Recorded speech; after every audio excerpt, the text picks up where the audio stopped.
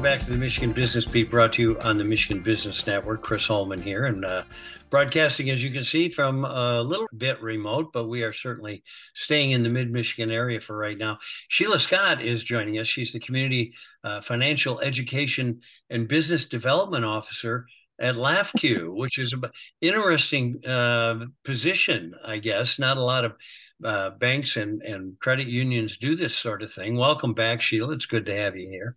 Thank You you. know, you guys are really more than frequently engaged with the community, and we wanted to review one of those ways today with you, Okay. the back to school extravaganza event, which got 225 kids involved in the school year. Tell us a little bit about what that is and how it went. Yes, that is the most amazing event. We do call it the Back to School Extravaganza because we have more than just school supplies. But this year we was able to do over 200, provide for local families, grades K through 12, with free backpacks and school supplies. So it was a really great event. A lot of community involvement. Hey, how many people? I mean, how did you invite these people? How did you know who to invite? Because these are, in many cases, people who need a little bit of help. Yes. So what we do, we send out, we call it an e-blast. It's like a big flyer that we send to all of our membership. We provide collection boxes in all 10 of our branches, as well as the Village Lansing. They advertise it also on their website. It's on our website. And so the word gets out that way. As a credit union, you get very close to your, let's call them shareholders. I mean, they're partners Yeah. as well as customers, and so you have a feel for kind of their needs. There's a lot of financial stress right now that parents are Yes. going through, and caregivers. What are you seeing at LAFCU?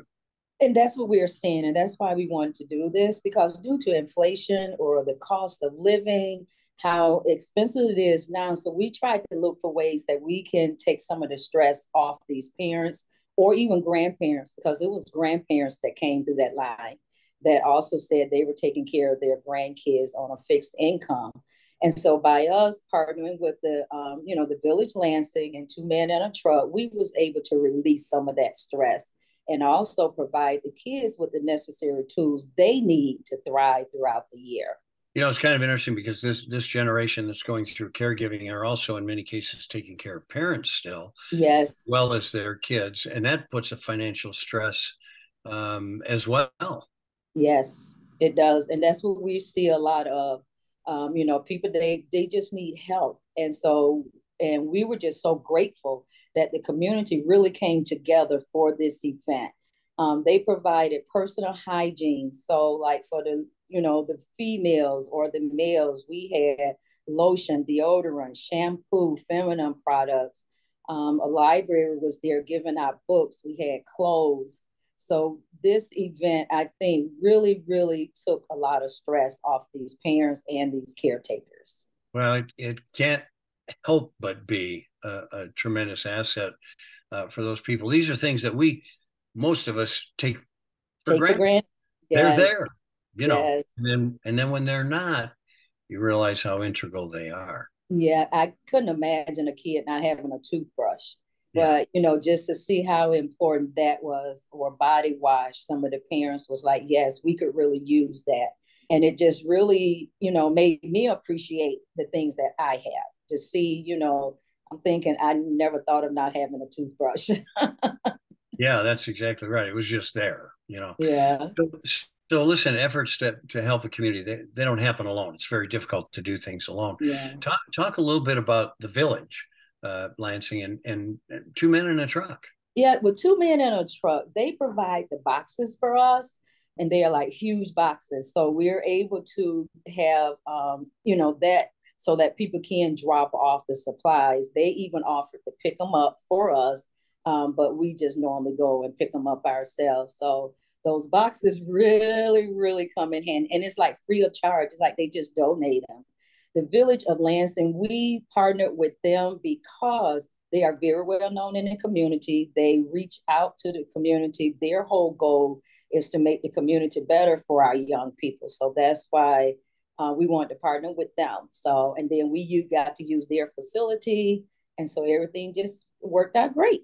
And it's ironic. They're one of our great community partners, a great corporation that is homegrown, started right here in this area. So did the community step up and respond by bringing needed supplies for this? Yes, they did. They really, really did. The partnership that the village has, they would reach out to their vendors. And so their vendor, because they were the one that donated most of the personal hygiene products, the toothbrushes, toothpaste, and body wash, and just everything you can possibly name, they stepped up and they brought it in, shoes and clothes. And so I just can't say enough about that event. And I hope that we touch those 225 families and made their life easier. I'm going to presume that this is going to run into a third year, right? Yes, and we're aiming because we doubled the amount this year than we did last year. So we're hoping to double. We're looking for 400 next year.